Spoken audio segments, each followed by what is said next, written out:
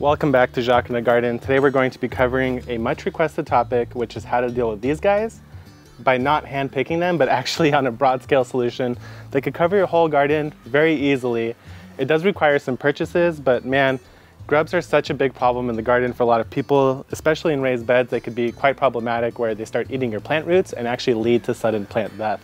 So when you have this plant that's looking really great, it's got plenty of water, sunshine, everything else, and it suddenly dies, there's a good chance it's because these guys are down there eating the roots off your plants. So if you have them in your compost bin, totally fine, very good actually. They'll help break down your compost even faster. I just heard a June beetle fly by, and those June beetles are actually the primary source of these grubs in my garden at least. They're also known as fig eater beetles here in San Diego because they love eating figs. But without further ado, let's get into exactly how to treat them on a broad scale using something special called beneficial nematodes.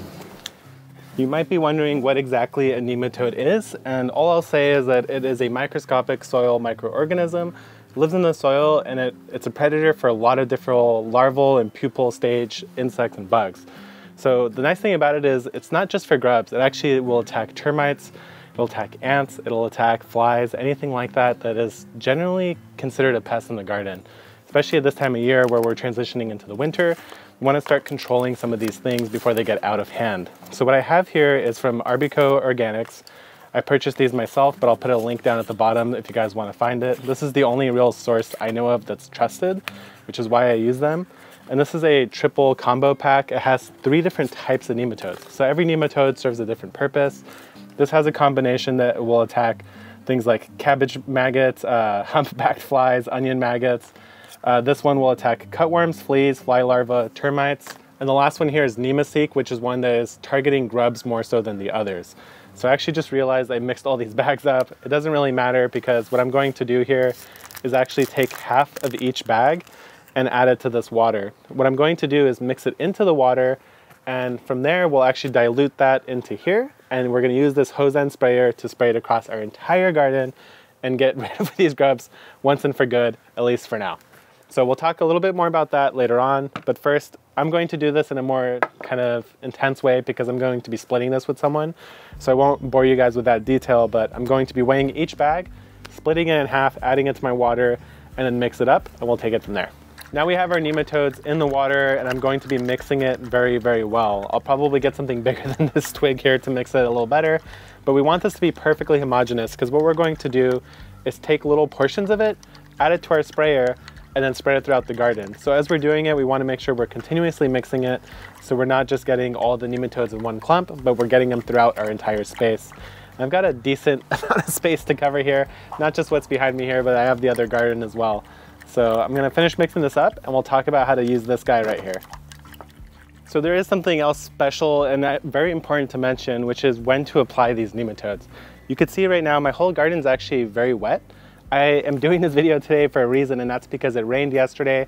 It's supposed to rain tonight, and you want all your soil to be fully saturated, not saturated I guess, but moist enough that the nematodes can actually survive when you spread them. If you just spray them into dry dirt, they're not going to do anything. They'll just die, and you'll think, wow, I just wasted all my money and those nematodes were useless. That was user error. So the fact that it's going to rain tonight and the fact that it rained the night before means that these nematodes will be very well situated to get into the soil and survive and thrive and kill all the grubs for me. So that's a very important caveat to not forget. Now we have our nematode soup, and I have my sprayer here and I'm ready to apply. So the way these things work is that you add whatever you want to spray into this bottom reservoir. Usually you start with water and then you add whatever you're mixing in to that. The way this thing works is that as you turn this dial, it'll actually control how much diluted spray you're putting out from this canister. And the recommendation from Arbico Organics was that you would do a 4-ounce dilution. So what we're going to do now is, this is a very concentrated mix. I'm going to take 2 shots of it. Actually, I'm going to mix it first because you want to make sure it's perfectly mixed every single time you take a dose. Take a shot, a little scoop of nematodes. We're going to do 2 shots every time. Now, getting this kind of dilution perfectly can be a challenge, and it can be something that you actually do try to accomplish. But in this case, I'm just going to make sure I have a nice strong brew, and I'm just going to spread it across my garden. So here we go. I have it set to 4-ounce dilution. I'm going to attach my hose itself. So here's a quick demonstration of how it works. If I click on, it's going to automatically, actually before I do that, I'll make sure it's really fully, truly mixed. And then, so now when I turn that on, it's now spraying nematodes everywhere. So these nematodes should get into the soil and now start attacking those grubs.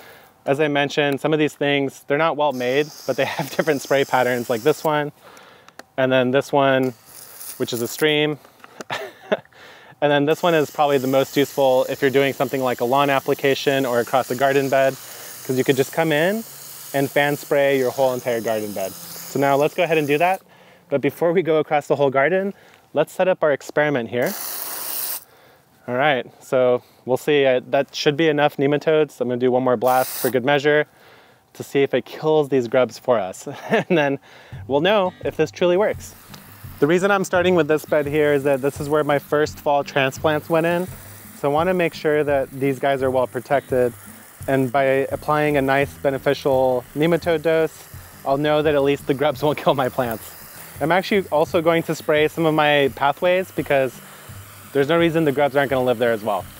And while I'm over here, I'll also mention, some people call them nematodes or nematodes. Personally, I'm gonna call them nematodes because to me it sounds better, but feel free to call them nematodes. As you're spraying, every once in a while, take your whole spray contraption and give it a good shake to make sure that they're still homogenized. My guess is that if you remove this straw, it would probably work even better, but there's too much straw in my garden for me to actually remove it all. If you have the option to spray directly onto bare dirt, I would probably recommend that over this option.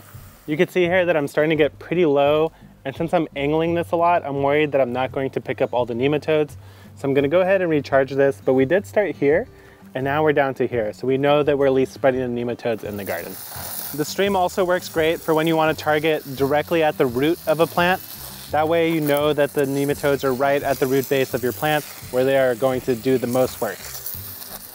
If you're a chicken owner, one of the best use cases for the beneficial nematodes is actually spraying the run where your chickens are. Now you might say, okay, Jacques, but if I do this, that means there won't be any grubs for them to eat.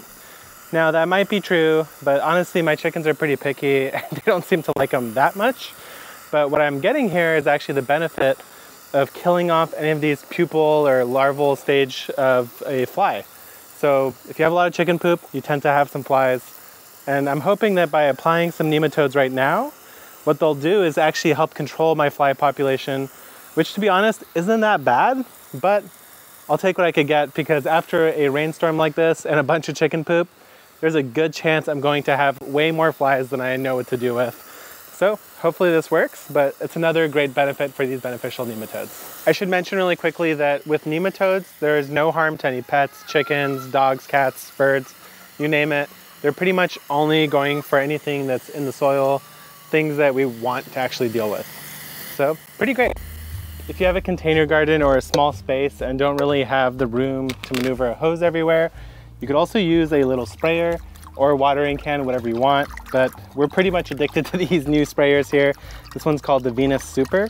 They're from Quasar, and it's actually a really cool product, and I'll show you why. So I'm gonna scoop up one shot of nematodes in here, because this is going to be a much more sort of concentrated solution. So the way this works is it has this hose attachment with a weight on it, and what that means is that when I put this in here, I could actually spray this from any direction, upside down, sideways, you name it, it could spray it. So let's go ahead and pump this up.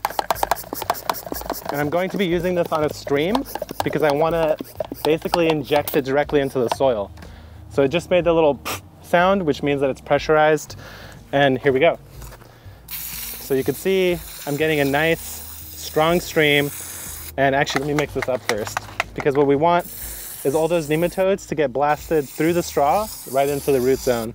And when I say upside down, here's an example. This actually moves as well, which is kind of interesting.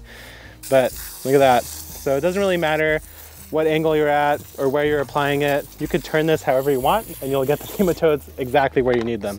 So I'm gonna go ahead and apply this to the rest of my container garden, as well as my huge backyard garden over here.